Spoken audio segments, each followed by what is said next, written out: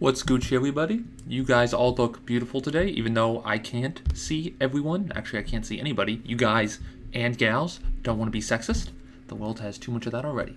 In this video, we'll be going over how to use lambdas properly and kind of a review of what I went over the last video with the difference between procs and lambdas. So let's get started. So the first thing I'm going to do is I'm going to make a lambda function called calc, and I'm going to say call it lambda, then I'm going to give it the braces, and we're going to do x comma y, and then I'm going to do x, let's do x times y. So that passes in two things together and multiplies them. So simply if I did puts calc dot call with 2 comma 3, what will that give me? Drum roll. It should give me 6. Yeah, okay. But now we're going to use this in kind of a more interesting way. So now I'm going to kind of create an iterator here. I'm going to do 1 through 10, and I'm going to do dot inject, and I'm going to give it the calc function. And let's see if that works. It's not going to. And I get an error, and it says inject. This lambda is not a symbol. That is the error it is giving me. So instead, I need to give it an ampersand, and what the ampersand is going to do is, I ran it again and I got no errors, but what the ampersand is going to do, it's going to say, okay, no matter what this is, I'm going to convert it to a proc. And a lambda is not a proc, but the ampersand tells it to convert it to a proc. And if you can see here, what inject does is it's going to take every number in x, and it's going to basically sum up the elements how you tell it to. So I'm going to tell it to take every element, multiply it together, and save it in x as the sum, and then it's going to take that next element, multiply it by whatever the sum is, and keep on doing that throughout the whole array until it gets it. So what I'm essentially doing here is doing a factorial, ding, ding, ding. And I just want to note also the same thing is I could simply pass the symbol of multiplication, run it again, and I get the same answer, which is that huge number, 3.26 million, I believe. That is 10 factorial. You can look it up. Factorials get pretty big pretty fast. Okay, so that's an easy way to think about a lambda function. Now if I do a map here, what's this going to do? It's going to give me a wrong number of arguments exception. You guys can't see that, but it gave me a wrong number of arguments exception, and the reason is because map only passes in one argument there. It only passes in x. And one thing I could do is it only does one thing, passes in one argument to the block. And so lambda errors out if it doesn't get the right number of arguments. So it only got 1, but lambda is expecting 2. And so if I run it with only x and x plus 2, then it gives me 3, 4, 2, 5. You know, it took 1 through 10 and added 2. So instead we get 3 through 12 because we added 2. Okay, so instead now I'm going to show you guys the other way to do a lambda function. Now these are exactly the same.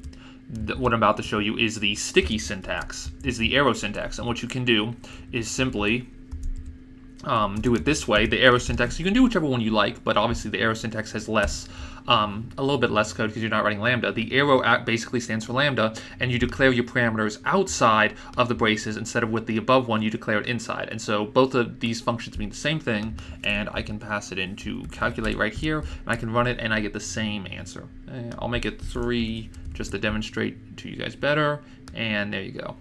Right there, like that, calculate. So you can use kind of, it's called the stabby lambda syntax, or you can use the lambda syntax, it doesn't matter, but they're both pretty easily readable. I like Ruby no matter, I kind of like, you really can't go wrong with how readable anything is, so that's really nice.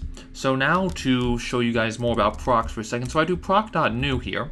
I'm going to do comma y, and then I'm going to run my .map example, and remember that when, I'm going to get rid of this now, that should be enough.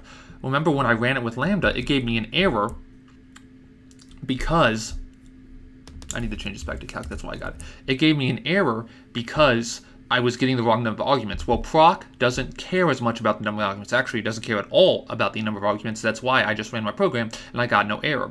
So what's happening with y is getting filled to nil because it never got past the parameter, and it's getting default to nil. And if I actually run it with using y, it will say it can't be coerced into a fixed num. So basically I'm trying to add a number plus y, but y is always being forced to be nil. So I can't do that, but if I don't use y, it's X isn't going to error out. It's not going to, the proc isn't going to error out on me. So it's good to use Lambda, right? Because it tells you if you're using the right number of arguments, right? And you want as much error checking as possible. So you can track that down, find that bug, and live your life happier knowing that Lambdas are good. So again, you can call procs the same way. I went over this in another video, so I can do one. I can pass in. I can call one, and I didn't even put it, but now there's 2 1s at the top. I guess I'll call 1 1 1, and then I get 1 1 1 right there. So pretty neato, pretty cool. And that's really where procs and lambdas go. You can pass them in the blocks. You can pass them as functions. Just remember, if you use lambdas, you've got to use the tilde. For instance, let me try. And with procs too, I have to, because the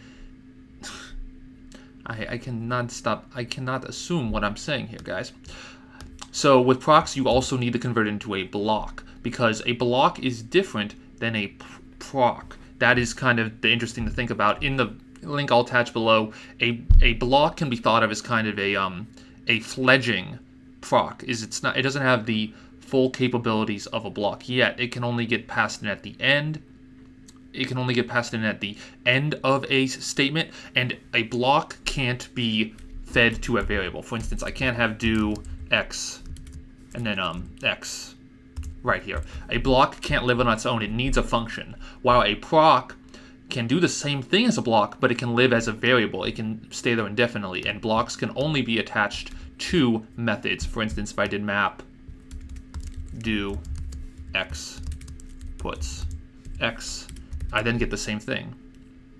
And because I put that put right there, I got that enumerator, but now I get 1 through 10. So that's another important thing. I hope you guys enjoyed this video. Tell me if I'm bad, if I'm good, or if I'm doing it right. See you guys later, and have the best day of your lives.